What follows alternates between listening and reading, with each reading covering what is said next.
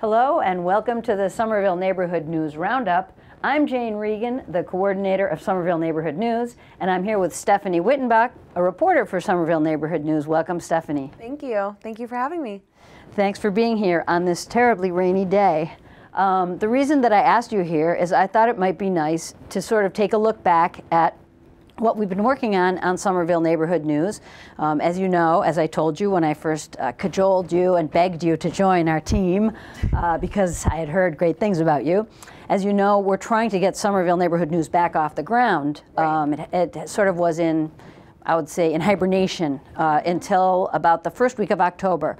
So now I think we're just coming into the second week of November. It's been about 5 or 6 weeks. And so I thought we'd take a look at some of the stories we've been working on and maybe talk about some things to come. What have you been working on?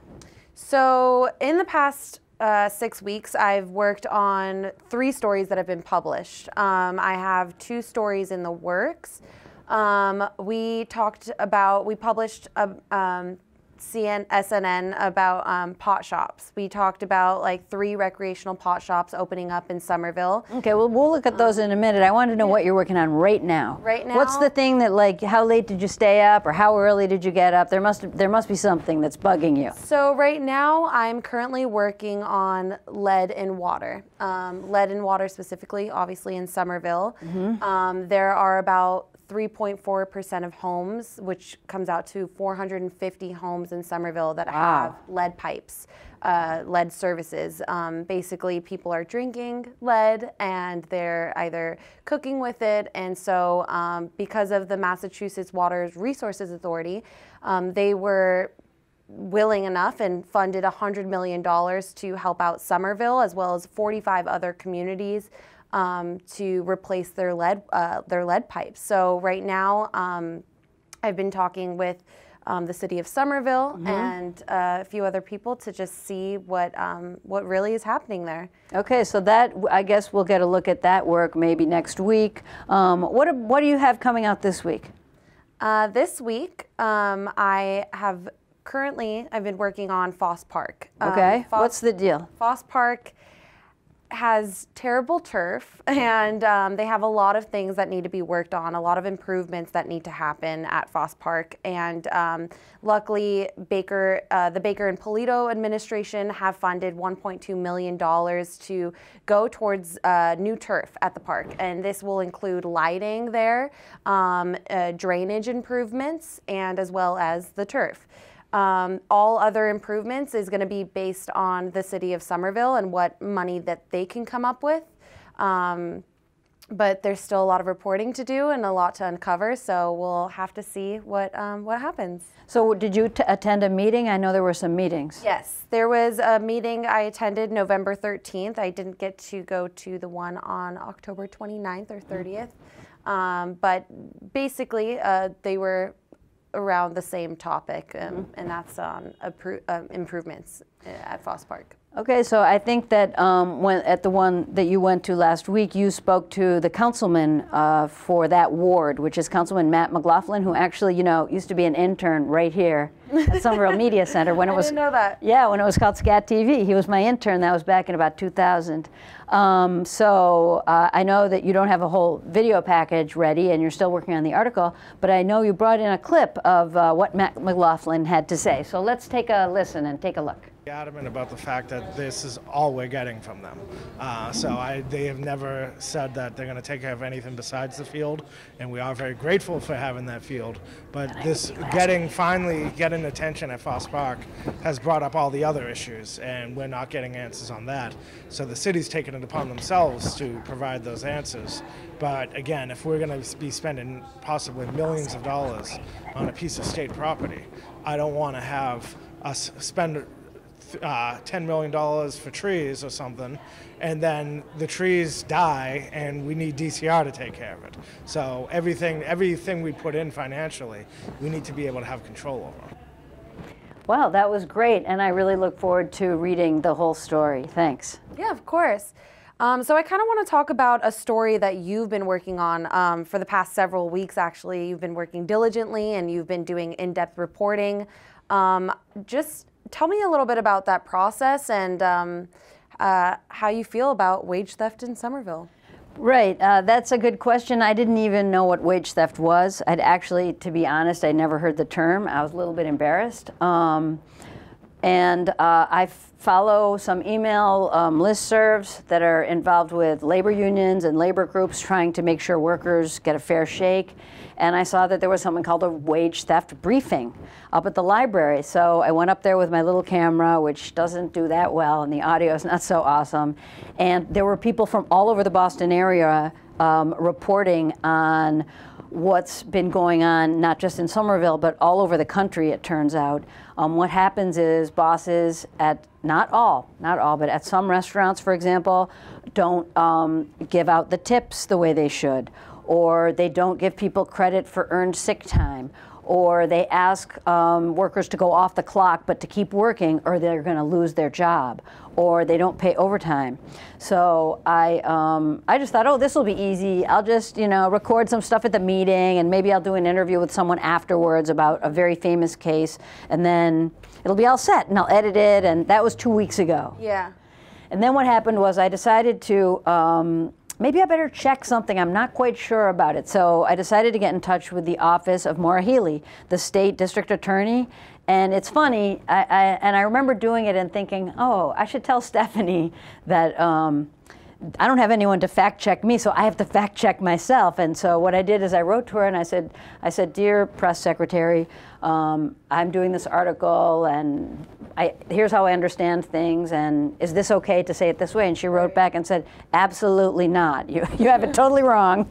Here's the information. And she actually sent me a link to a spreadsheet, and that changed the story entirely. It turns out that over the last 5 years, the state has been involved in assessing fines, over $230,000 worth of fines, to employers of people here in Somerville or employers that are based in Somerville. Yeah, I guess I have one question for you. No, ask. Is there like a certain pattern that you've seen while reporting on this wage theft story? Is it more chain restaurants that are doing this, or even small business, That's a great question, because I also read a national report, and their report was about big chain, big box stores like Home Depot and Walmart, and so, but they also had McDonald's. So it obviously happens at the big national level. But here in Somerville, the most egregious one was actually Herb Chambers, which it's all over the area, but there's a Herb Chambers right down on McGrath.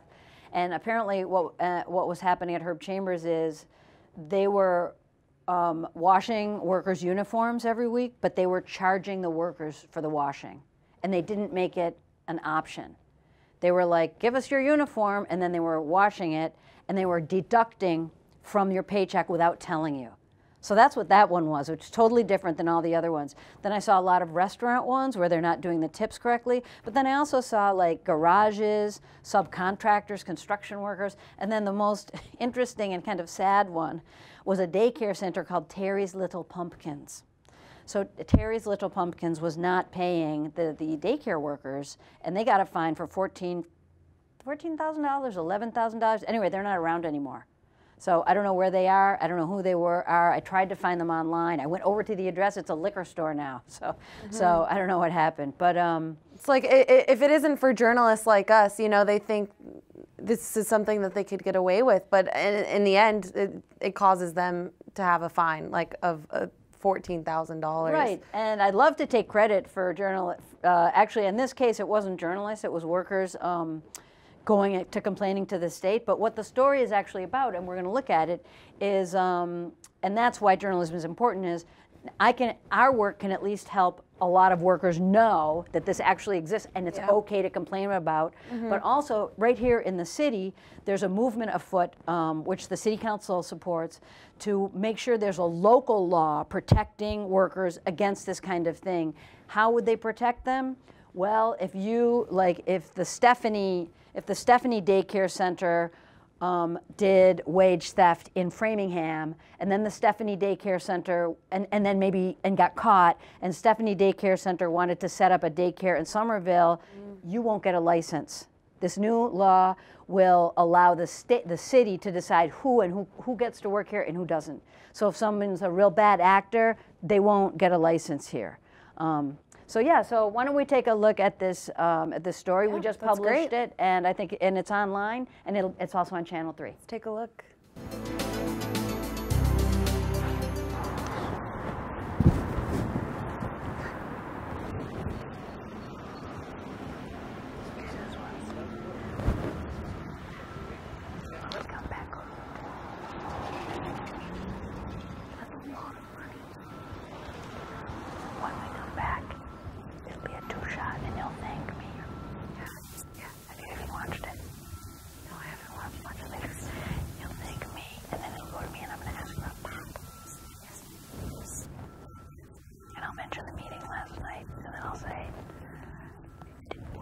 Street talking to people, and then you'll say something, and then we'll forget. Okay. I wrote down the results of the meeting. Okay.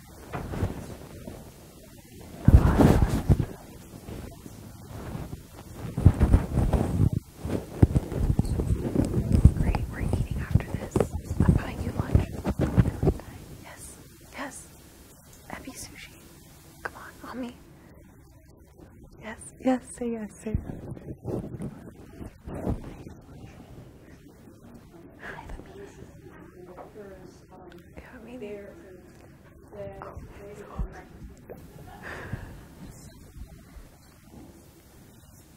But another time. Okay. Sounds good. So for all your hard work, I want to say thank you. No, stop.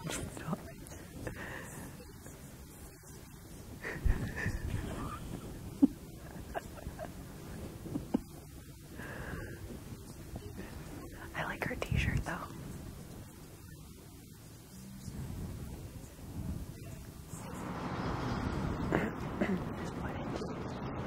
It's from the first Summerville Neighborhood News. I had it. You let me know when we're like 5-4.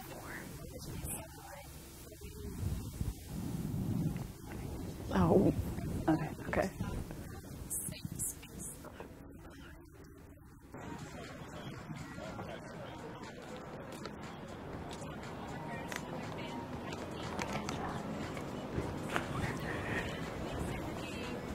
Nice shot, Jane.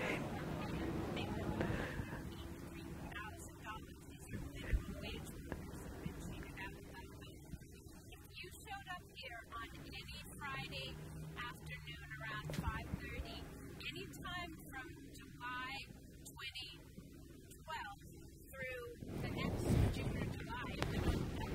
How did the city find out like the exact numbers, you know? Like, how did they gather all the data? Oh. Don't eat it, diva. Oh, that's messed up. Almost right. Look at my hair. I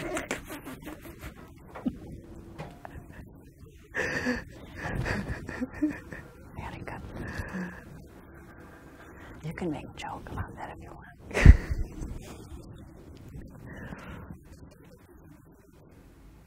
All right, well, thank you so much, Jane. It was really awesome to see all those statistics and all your in-depth reporting.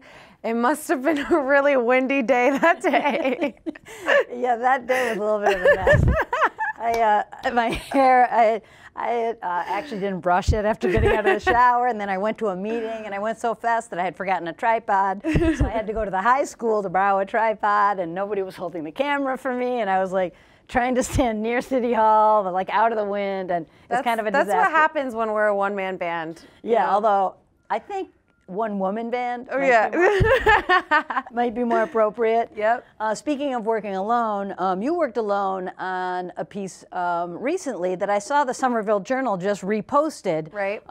It was about the the potential approval of some recreational marijuana 3 outlets. recreational pot shops. Yes. Right, which just 2 days ago, I think, the 18th, today's the 20th of November, and the 18th, 2 of those 3 were approved, and in case anybody thinks they're all gonna like run outside now and go get in line, no, you can't get in line. For the first 6 months, it's gonna be by appointment only, the one on Highland and Union. Why don't you tell us what you did, tell us a little bit about the piece that you worked on working alone, how that went, and then we'll take a look.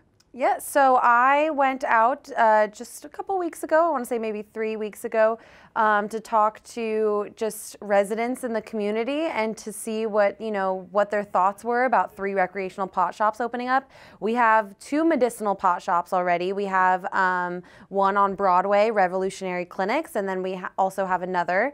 I'm forgetting the name right now, but that's a lot in a 4-mile, square, radius. So I went ahead and spoke with some people at each location, Union Square, the one on Highland, and the one off of Highland. So yeah, we can go ahead and take a look at the video. Great. There are 3 recreational marijuana businesses being considered for Somerville. One in Davis, one by City Hall, and one right here in Union Square. I went to all 3 locations to talk to people to see what they had to say. So we are here at 378, 380 Highland Avenue, and this is going to be New England Select's Harvest. What do you think about having a recreational pot shop here in Somerville? I think it's a good idea. I don't partake myself, but it's legal. If people want to do that, that's a good thing. Do you think people will be responsible with their pot? I think they will. I think we've seen in other parts of the city that seems to be the case. So I think Somerville's a great place for that. It's nice to have the lack of bureaucracy and people getting access to stuff. It's basically keep a lot of my friends together and keep them from being anxious wrecks all the time. So more access is great. So it's nice to see it just be easy and easily available. It doesn't seem like legalization already, as gradual as it is, hasn't been very difficult as far as public safety concerns, as far as I can see. So we're here at the second location of the near future recreational pot shop of Somerville. It's right here on Highland Avenue and Central Street. What do you think about Somerville having recreational pot shops? I think it's a great idea, and I'm all for it. So I look forward to seeing a few open up, and I probably might, at my age, even though in my 70s, I still might take a shot at and buy some. In terms of, as long as it's bringing money into the community, I think that that's a positive thing. So this is the 3rd and last recreational pot shop location in Somerville. We're at 71 Union Square. How do you feel about having a recreational pot shop in Somerville? I think I'm in support of it, for sure. I just recently moved close to Somerville, and I do like recreational marijuana, so having a shop here would be good. And I think it's been, 3 years since we passed this law, and the rollout's been very measured and careful, but there's still no recreational shops in this area. The closest one is in Brookline, so if they can have one in Brookline, I think they could probably have it in Somerville as well. You said you work in you work with pot? Is that what you? No, I just like it. Okay. Do you think that people are going to be responsible with their marijuana? No, I don't. I think everyone is driving high these days, and I think that there's no way to detect it, and they're looking for technologies that will maybe detect it. I think the most recent one I saw was a face mask that detects whether or not your peripheral vision has deteriorated due to marijuana use by having like flashes on the side, but that's still even very experimental, and sort of the legal issues that I've heard from police officers is they just have no way to know or any way to detect if you're actually driving under the influence. So they never even try to prosecute those cases. Not happy about it, sorry. I just feel like it's too close to schools and too close to younger children, and I just feel like there's going to be too much influence. I'm sorry. That's my opinion, and people won't agree with me, but that's my honest opinion. And I have 4 children, and 3 of them adult age, and one's in senior in high school, and I have a grandchild here, and I think they're good. Every community should have one. I mean, unfortunately, the federal government still criminalizes it. So if it was decriminalized, I think we would find so many more other health benefits for it. But I mean, this is a busy square, and it's probably a good place. It could be good for the community, I think, as much as a you know what I mean? Like people think, but I think it's fine. This is a great little location. I would probably do the same if I was in the business. The Somerville Licensing Commission plans to have its next public hearing on November 18th. Then the decisions go to the planning board and then to the state. For Somerville Neighborhood News, I'm Stephanie Wittenbach.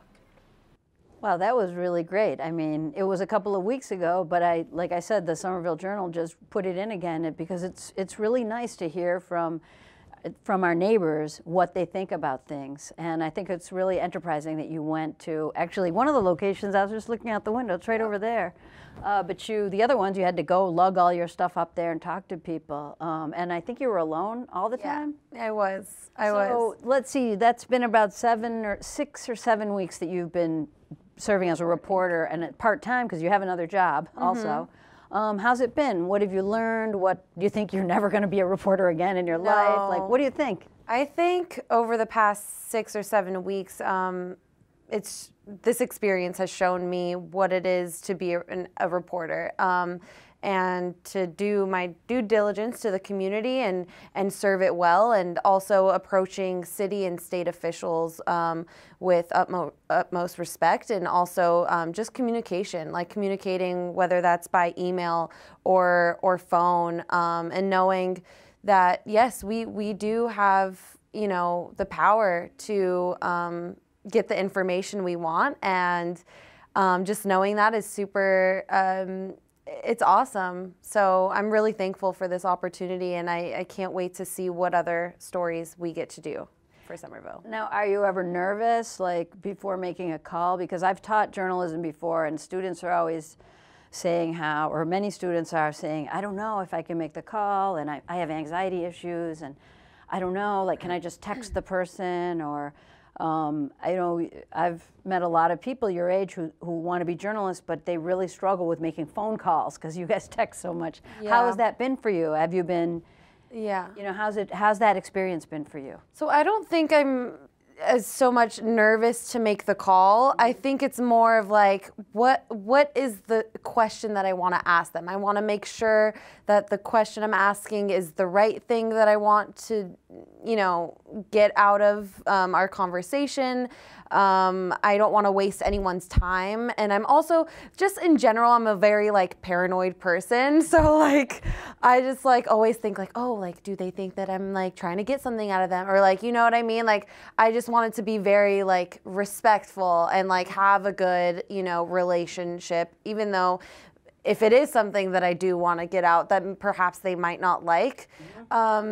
I think that's going to come with time. It's going to come with more experience in communicating with them by email and by phone, and knowing exactly what the story is and like what I like truly want to ask them, because what am I to be scared of? Like, I'm the journalist here. I'm the one who has the power, right? So that's right. That's right. In fact, they call journalism the fourth estate. It's referring to the 3 estates. It goes back to the French Revolutionary government, but the 3 different estates, it was the bourgeoisie, and then the royalty, and then the parliament, and the 4th estate, sort of keep everyone honest, was the journalist who sat up in this gallery. And that's our job, and sometimes people don't like if we expose something that they might not have wanted exposed, but if they're honest people, if they're people who are trying to do the right thing in their private business, or as a public servant, or as a construction worker, then, you know, they can always be brought around to see that actually they have nothing to fear. The truth is not something they have to fear, and in fact is their responsibility. And speaking of responsibility, you and I worked together on Election Day, and I really had fun working with you because people love talking to you. And we worked together on Election Day, and we were talking to people about their civic responsibility. Right. And it's funny, you were just talking about the power of journalism and you know, what you've been learning and talking to city officials and state officials. And in fact, Election Day and elections and voting kind of goes hand in hand with journalism, in that to be an educated voter, to know how to vote, to know who you ought to choose, you've got to actually understand the issues in your city, in your state, and in your country. Right. And then you've got to be able to decide, oh, that person does represent what I think is the best thing for my city or my state. And so We're at a very scary moment in the United States because there are less and less local and what we call hyper-local news outlets. That's one reason I wanted to start Somerville Neighborhood News up again, because right here in this city we have the Somerville Journal, which is really great, but it used to be one journalist, a boss, like an editor, and a journalist, and a lot of freelancers, and now it's just one human being, and she doesn't even have an office. Right. So luckily we work really well together with her, with Julia. Yeah. Yeah, so why don't we end by looking at this story that you and I did together on Election Day, and about elections and about why do people vote. Let's take a look. 7 polls, 21 precincts citywide, even if only about 25% of Somerville residents came out to vote. You have to vote, especially if you're a woman. That's a privilege. There's countries where people, they're dying and they can't vote. So yeah, I'll come out, snowstorms, everything. No matter what, I'll vote. So when it comes, voting in the election is a good thing for people to do. You have to elect your representative. You have to know who is governed. So it's always a pleasure for me to come. 13,000 people turned out. One of their concerns, the mayoral race. 8-term Mayor Joe Curtatone was being challenged by Mary Ann Wallace. I get Mayor Joe's postcard every year at Christmas time, and that's enough for me. I have to live here, but can I say one thing? It may go against me. I believe in term limits. No, she didn't. No mayor in the city's history has served for more than 10 years. But she got it. You don't ever want to have a monopoly. If you have a monopoly that stagnates change, it stagnates progress.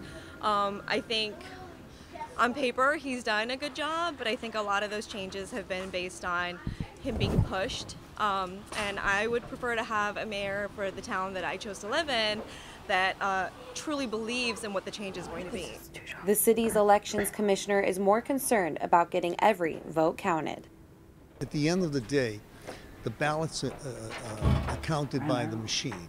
We have a tabulator at each precinct, and once all the ballots are in, the voters are finished, 8 o'clock comes, and after the last person has cast their vote, and once everything is the way it's supposed to be, we press the button, and that generates the tape with the results.